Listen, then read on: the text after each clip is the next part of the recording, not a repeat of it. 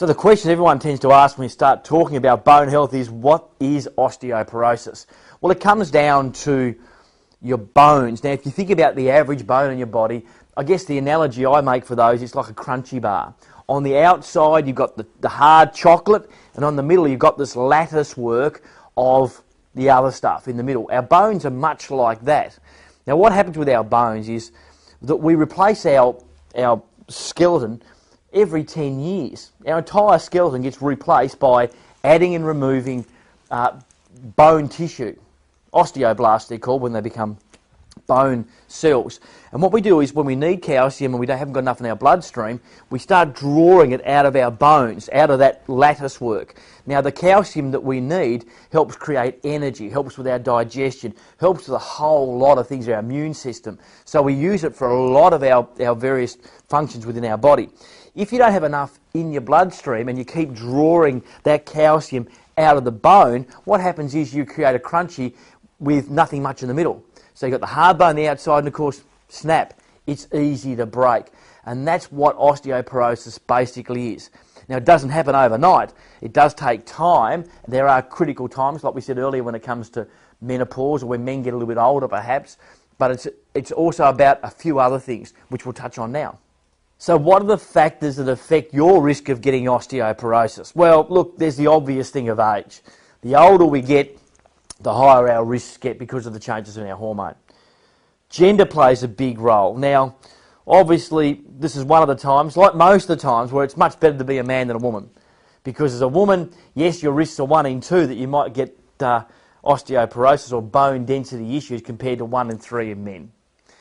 Genetics. If you know your mum, your siblings, your grandmother, whoever it might be, or grandfather have got a problem with osteoporosis, you need to keep an eye on it because it's one of the major risk factors, like anything to do with our makeup when it comes to genetics. What we eat's a major thing. You know, we don't eat real food that much these days. And there's many people say, oh, yes, I do, but basically they're lying, because how many people are getting in 5 serves of veggies and 2 serves of fruit a day? I don't know about you, but I didn't get in the last few days, although a few people over here put their hand up, so they're obviously doing quite well. Physical activity, we know the more weight-bearing activity you do, within reason, the stronger and thicker your bones become. The thicker your tendons become, they're attached to the bone, and that creates a reaction which makes your bones stronger and more structured. If you've got a history of issues with your menstrual cycle, so an abnormal history of a menstrual cycle is a risk, or if you bleed intermittently for no reason, well, then that's a major issue as well. Also, one I didn't realise up until a few years ago was that if you have menopause that comes early, so particularly before the age of 45, that's a massive issue, and you really need to keep an eye on it from there. We know that people with eating disorders, because of what they eat and what they do to their stomach and their ability to absorb some of the key nutrients that protect our bones, is compromised. That's a major risk factor. And the other one is about men, a low testosterone level. Now, we know estrogen helps protect our bones, but men, in a funny sort of way, sort of use testosterone becomes a derivative of estrogen, which helps protect us. So if you've got a low testosterone level, it's going to create a factor when it comes to bone health for men. These 5 steps to better bone health. Now, of course, the first step, and it's what we always talk about in the media, is getting the recommended amounts of vitamin D and calcium into your diet. Now, one thing I will say, and this is one of the problems I see with a lot of the media these days, is calcium, calcium, calcium. You've got to get all this calcium in. We know you need about 1,200 milligrams of calcium a day in your diet. Post-menopause, it's up to about 1,500 milligrams. And that's fine. But unless you've got vitamin D going into your system the right way, you literally can't turn calcium into a thing called calcitriol, which then becomes a thing that gets stored into your body as the calcium that we need. So, you do need your calcium. Where do you get it from? We know where you get calcium from. You get it from green, leafy vegetables. You get it from some of our dairy products. What I will say, though, is that really you don't have too much of that in your diet. Ideally, it's the veggies and the fruits that you might get that from, particularly those green leafy veggies. Our vitamin D, well, where do we get vitamin D from? Well, we get it, obviously, the main thing that everyone talks about is getting out in the sun. Now, of course, we have to be careful with the cancers of the skin and whatever else, but and you need to be smart about when you get that in. We sort of talk about 15 to 20 minutes a day, but if it's 45 degrees C in the middle of the day, you don't wander out there with your half exposed because you're going to get burnt. You go out at the times of the day where the UV isn't too high, which is, before 11 or maybe after 3 if you're not into that. And if you do go out in those other times, well, then you obviously cover up some more, but you need to get outside.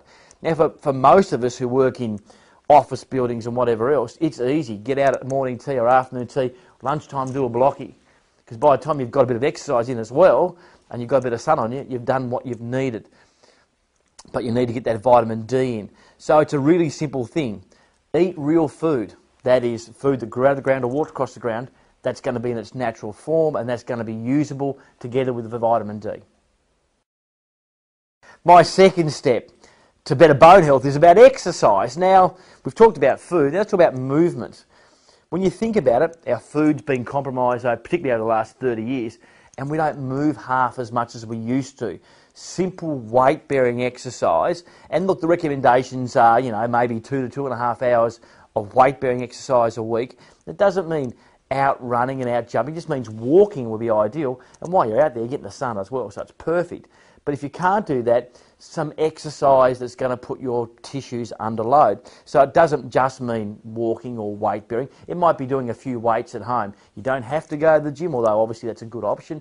But, lifting a bit of resistance, a few push-ups, some stuff where you're using your body weight will actually thicken up the tendons, and that actually creates more load on the bone, which makes the bone sort of develop a thicker, stronger bone density. So just exercise. It's just a simple thing to do. The third step in getting better bone health is a no-brainer. It's about smoking and about alcohol. Don't smoke.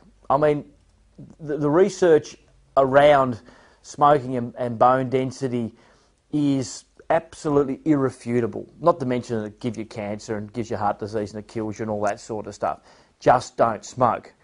Now, alcohol is an interesting one.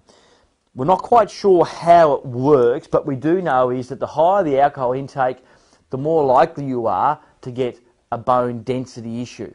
So we need to make sure that we stay within the recommended levels of alcohol per week. Now we're talking, the basic recommendations these days are sort of 1 to 2 standard drinks a day, 5 days a week with 2 alcohol-free days together.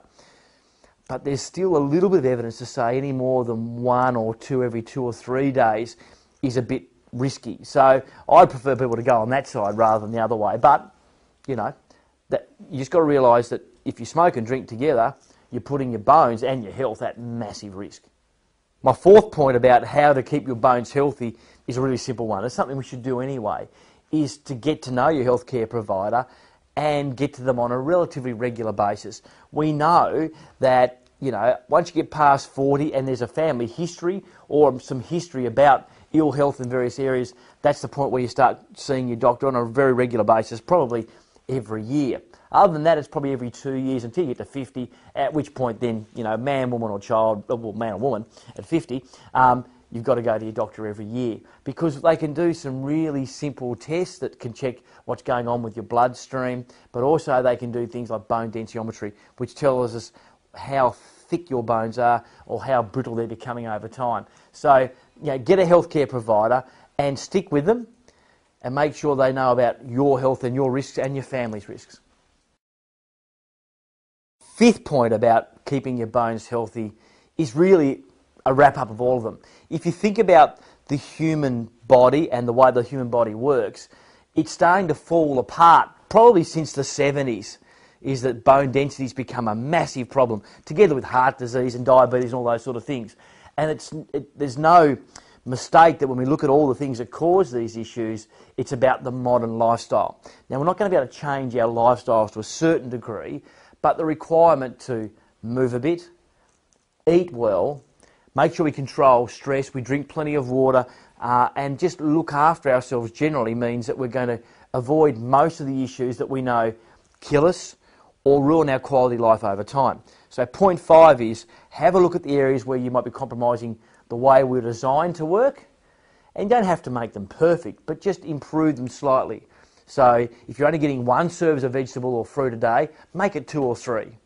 If you're not moving any more than 10 minutes a day, make it 15, because we know that a 5% improvement in most areas have quite a profound improvement on our health.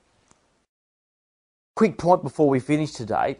One of the things that drive the promotion of health these days, particularly things like, Bone Health Week or Bone Health Month around the world, it was actually originally generated and continues to be generated by the dairy industry. They're the ones that came up with the idea, which is a fantastic idea. But it's led to the misconception that the only place you're going to get calcium is from milk or dairy products. And yes, they do have them, but they're only a secondary source of calcium.